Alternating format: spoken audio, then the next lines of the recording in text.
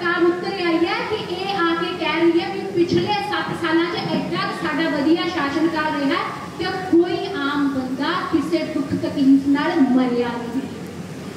AD बेशर्मी की हद तक ये सरकार पहुंच गई है जिहदे करके अज साडे लई ये जिम्मेदारी होर भी मजबूत हो जाती है कि असी इस अंदोलन को जित्तीए। Mainstream media or the national media is not doing what they are supposed to do. The national media is working in the economic interests of big corporate houses. So that's why they are least concerned about the genuine political issues. Media should work as a pillar of democracy. They should bridge a gap between the state and the masses. But the current media is not doing that. That's why we need the alternative. Trolley Times is a grassroots digital and print paper that was born out of the farmers' protest movement in Delhi.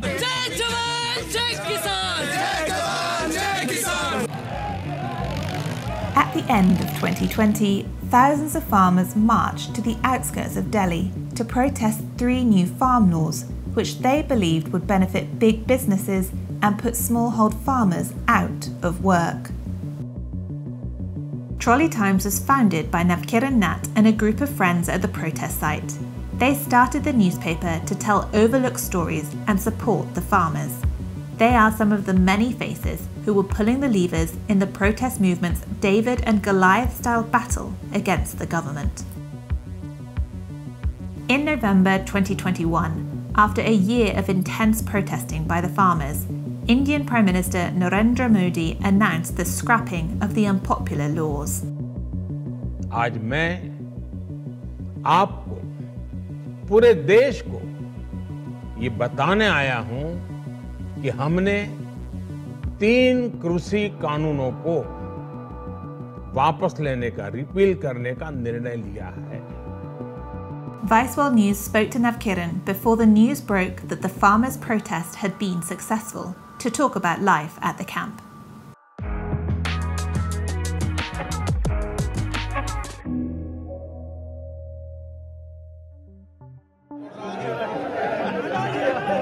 In India, the media landscape is largely controlled by a handful of corporations, the majority of which, reportedly, have business and political affiliations. And responsibility to instigate problems and violence in India. This crony capitalism has damaged the relationship between traditional media and many groups who are against the policies of the Narendra Modi-led government.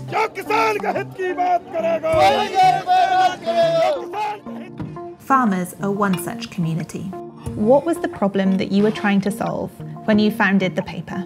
During the initial days, say early December, when the movement was quite new, there wasn't any internal communication channel as such. So we were facing difficulty in communicating within the protest sites. So people who were sitting 10 kilometers away from the stage, they weren't able to know what's happening on the stage, and vice versa. And also the internet and the network wasn't in a really good shape. So at that time we realized that we need an internal communication setup or channel, and at that time one of our friends, he came up with the idea of having a newspaper. So initially the idea was to start a newsletter for the internal communication only, but later when we received that appreciation, not just from the protesters but also from the audience who were watching the protest from a distance, that was the time when we started looking outward.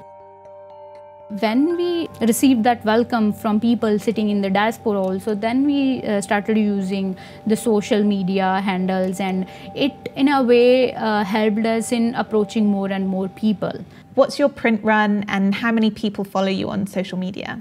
So we started with 1,000 copies in the print format, and now we are touching 7,000. On the other hand, talking about the social media handles, nearly 56 or 57K people are following us on Instagram, and 11,000 on Twitter, and nearly same on Facebook.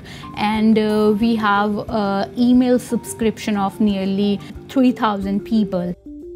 The good thing for us is like Trolley Times is also getting translated in other languages. That's like beyond us, because people from West Bengal translated it in Bangla. People translated in Shahmukhi, which is Punjabi, in Pakistan. Also, we got to know that somebody translated it in French, Spanish. So that's a kind of reach we are getting, and people living in the diaspora, they got it print and then distributed at different protest sites which are happening in the other countries. In that way, we ourselves are not able to calculate it properly. Definitely it's beyond our imagination. The launch of the newspaper was difficult. On the 26th of January 2021, India's Republic Day, and right after Trolley Times was founded, there were violent confrontations between some fringe farmer groups and the police. Some protesters have since claimed that they were harassed. What are the challenges of running your own newspaper in India, where press freedoms are increasingly being threatened? We never thought about it before we started, but definitely we witnessed it quite closely, because when the incident of 26th of January happened, the state also tried to frame us in that particular case. They also tried to press charges against us. They started sending police personnel to different houses to find me. We know that they are trying to snub us. They are trying to suppress this movement. But at the same time, we are not here just as journalists. We are also here as activists, as protesters. So we know that we have to witness all this.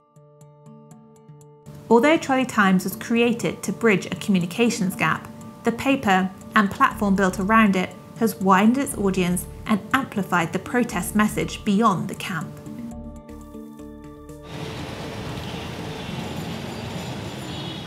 जो trolley time अखबार है वो किसानों की पक्ष में है, जो वो खबरें हैं वो दुनिया तक पहुंचा रहा है।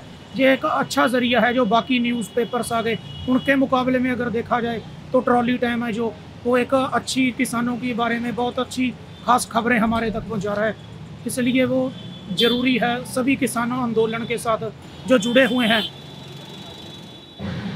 तो सरकार जो प्रोपेगेंडा करना चाहती, क्योंकि तब मीडिया उन्हीं के हाथ में था, वो उनका चलता। काउंटर मीडिया जो पैरेलल मीडिया जो था, इसने आंदोलन की हर बात को दुनिया तक लोगों तक पहुंचाया है। तो इसका आंदोलन को बहुत फायदा हुआ है। How is this protest different to previous protests or previous generations? This is one particular movement where you will find a fine balance, intergenerational balance. We have older generation, we have leadership, people who are working from last many decades, and at the same time we have young activists from colleges and universities. For them, I guess this is the first time they are witnessing such a huge movement. On one hand, the experienced people, they are leading us. On the other hand, the younger generation, they are coming up with different newer ideas to widen the movement or to approach maximum number of people. What is it like at one of the world's largest protest sites during COVID? It's really difficult to sit on the road during the time of pandemic. We saw the propaganda in our national media that the pandemic is getting worse because of the protesting farmers, why they are not going home. And even few of the government ministers, they also said that people should go home now. I'm like, if the government is genuinely concerned about the farmers, then why they passed these three laws during the pandemic? What was the hurry? Are you concerned with the way that social media has been polarized? Yes, that's our concern, because people who are already in support of movement, they more or less know everything about the movement. So our main focus should be the people who are still not acknowledging the movement. As you said, the social media is quite polarized these days. Either you are getting trolls or you are getting support. So there is no in between in that way. There are very less people who genuinely wants to engage with the issue or who genuinely wants to know more about the issue. It's not just about the farmers but about each and every citizen of this country. Why this is also a students' movement, how gender is playing an important role in the movement, how caste is playing an important role in the movement. So we are trying to tell those narratives to tell the people that this is the whole story. You don't like look in isolation. And finally, how important is Trolley Times' social media influence to your cause? Definitely it helped us in achieving a worldwide audience, because otherwise we started just an internal organ of the movement as an internal communication. It was only after our social media reached that the diaspora audience started following us, or they started looking towards us for the ground reporting. So social media has a really important role in Trolley Times' presence and in what we are today. And it's also like very dicey space. It has its own limitations, it has its own concerns, but I guess that's the whole struggle, to find a fine balance between these limitations and the opportunities it's providing us. What's your hope for the future? For Trolley Times, we are hoping to carry forward it in future also, because it's not gonna end with this particular movement. We'll stay as long as the struggle is staying. Maybe we won't be there after 10 years or 20 years. Maybe someone else will be there doing a similar kind of work. So even then, we'll be there as an ideology.